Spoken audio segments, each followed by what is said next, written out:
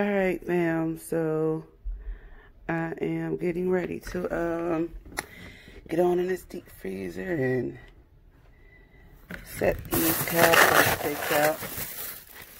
So I ain't ready to unthaw them, but these are the ones I was saying I got on sale from Sam's. And hold on, y'all, working with one hand. So, and this is the that bone ain't even that long on there. I guess they ain't doing no more with that long bone. I just realized mine wasn't that long. It's kind of short. You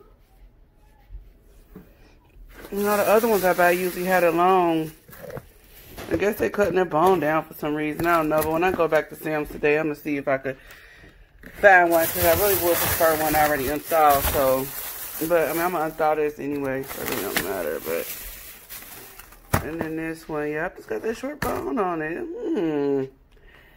I don't like that. But anyway, because all the other ones I done had, for real, up until I just started watching these videos on this Cowboy steak challenge, I just noticed my bones are not long like they usually be. That's crazy.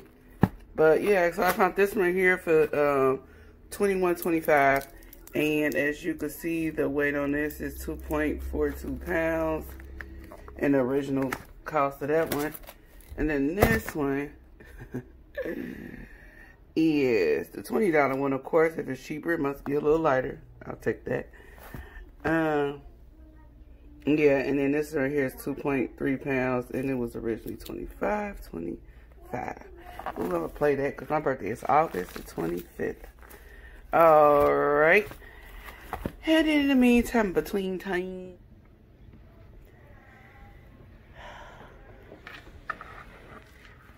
just get ready to get on the grill.